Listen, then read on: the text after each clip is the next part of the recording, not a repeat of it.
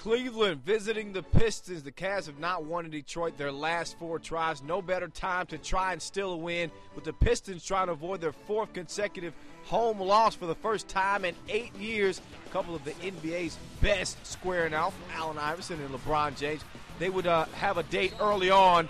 LeBron having some fun with the ball, just beating it against the glass with the volleyball spike. AI got the foul, would shoot a couple of free throws. Nevertheless, nice block by King James. Meanwhile, Rip Hamilton hits the tough jumper.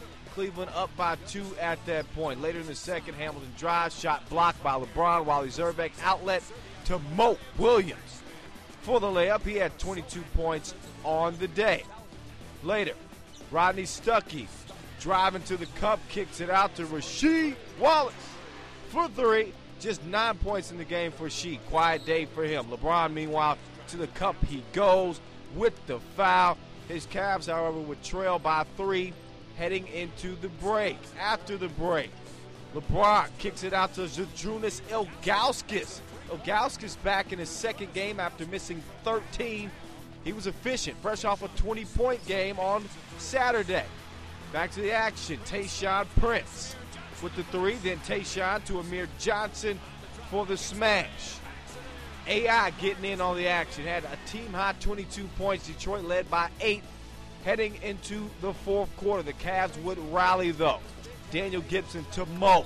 Pull-up J. Cavs went on a 15-2 run to take the lead early in the 4th. Rip Hamilton with an answer, though. 16 points off the bench. Cavs up by 3. Later, Ilgauskas, another triple dip, had 13 points in the game. LeBron says, hey, I can shoot it from deep as well, my friend. 33 points, 8 assists. Cavs outscored Detroit 32-14 in the final period.